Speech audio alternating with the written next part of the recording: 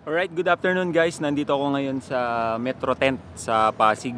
May event dito ng mga motorcycles. Ang setup nila dito mga vintage tsaka mga cafe racer. So samahan nyo ako, titingnan natin kung ano ba yung mga nasa loob. Ayan guys, nandito na ako sa harap ng Ride PH. Ito na, nasa loob na ako. Ayan na, samahan nyo ako guys. Ito yung registration booth guys.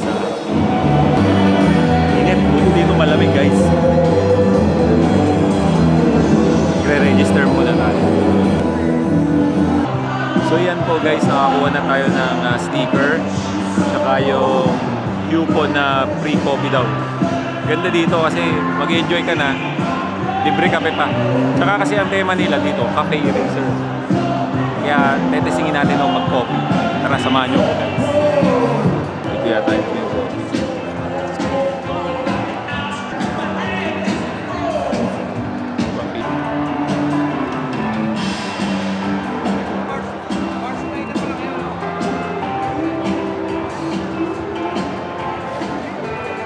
So yan guys, nakakuha na tayo ng kape. Ito. Hanap muna tayo ng pwesto para makainom tayo ng coffee. Para talaga literal na cafe racer tayo. So yan guys, nakakuha na tayo ng pwesto dito. Nakaikuha na din tayo ng coffee. Try natin yung brewed yung coffee niya mga guys. Kaya talagang wala yung antok mo dito. Hindi ka antokin dito kasi sobrang dami ng bikes dito. Talagang magsasawa ka. You got the sauce, bitch.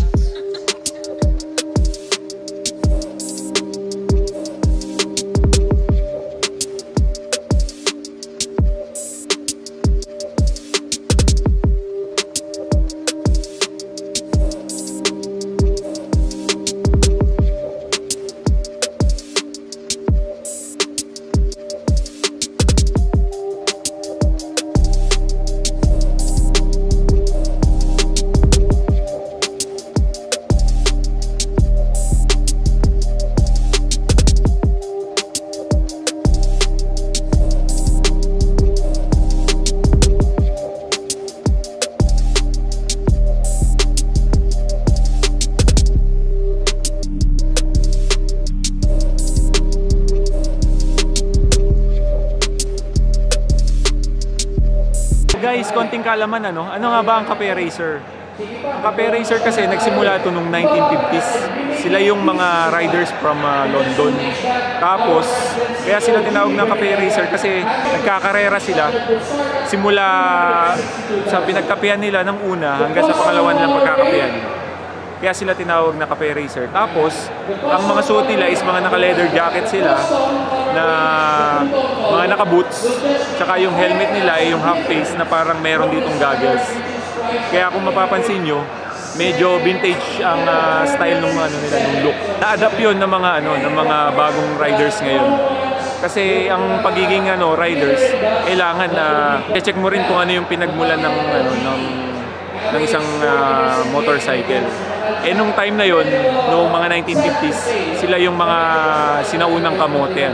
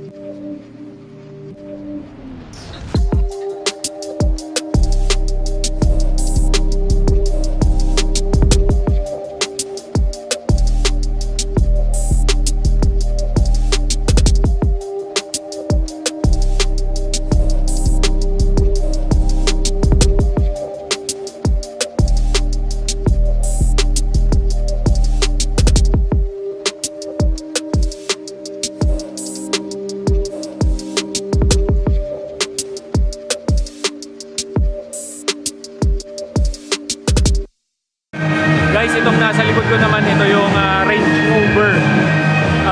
Ito ginagamit talaga itong mga off-road. nasasali siya sa Ironman. Kaya napakatikas talaga itong motor na to.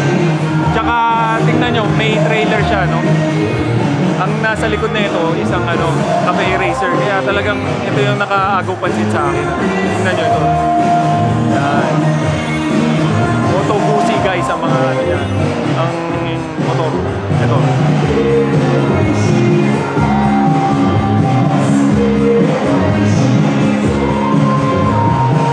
You can get the sauce, bitch.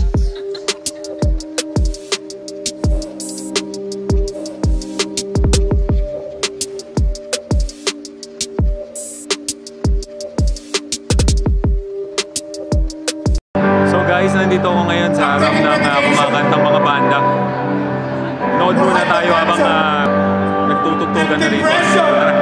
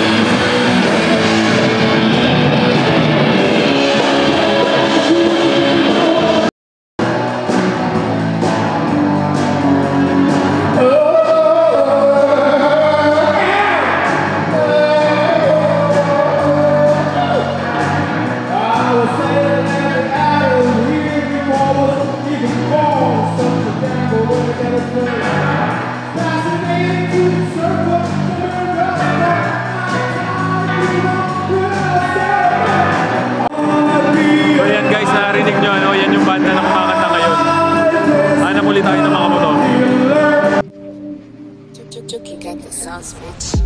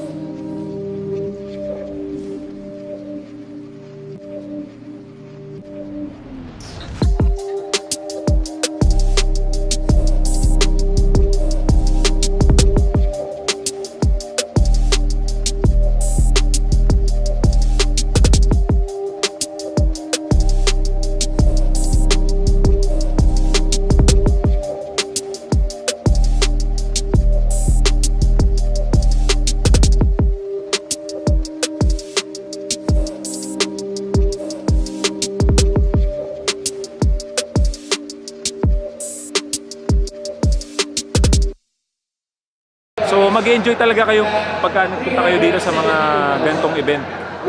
Katulad nung may event ni J Tarok na Ride PH. Kasi marami kang matututunan, marami ka rin makikilala dito ng mga motorcycle enthusiast. Tsaka marami kang malalaman ng mga ideas. Kaya yun. So yan o guys, nakita nyo na lahat ng motor dito sa Ride PH. See you again next week on another vlog.